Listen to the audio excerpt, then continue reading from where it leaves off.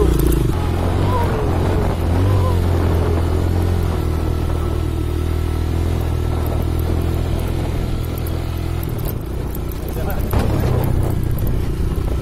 Nah, bener ragak.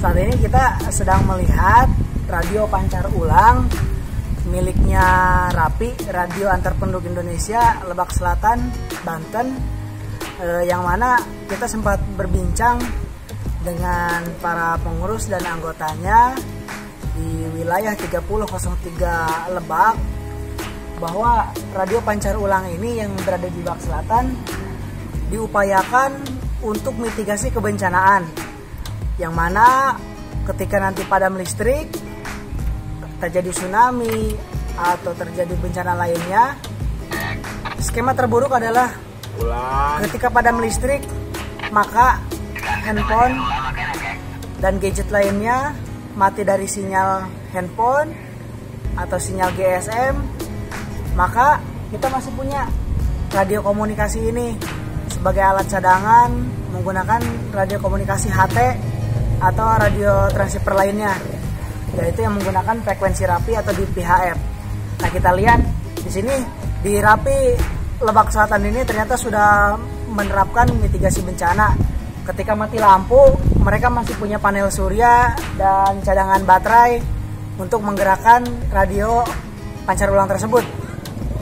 Yang mana kita sudah tanya ke pembuatnya nih, ternyata radio pancar ulang ini bertahan 12 jam di siang hari dan di malam hari bertahan sampai dengan 6 jam.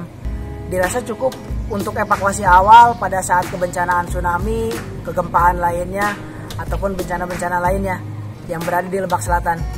Jadi mari kita dukung sama-sama upaya mitigasi kebencanaan untuk seluruh yang ada di wilayah Indonesia, ya khususnya yang kami saat ini sedang review di wilayah Provinsi Banten, Lebak Selatan, wilayah Pantai Selatan ya, terutama tentunya di wilayah Pantai Selatan yang notabene pantainya langsung ke Samudra Hindia.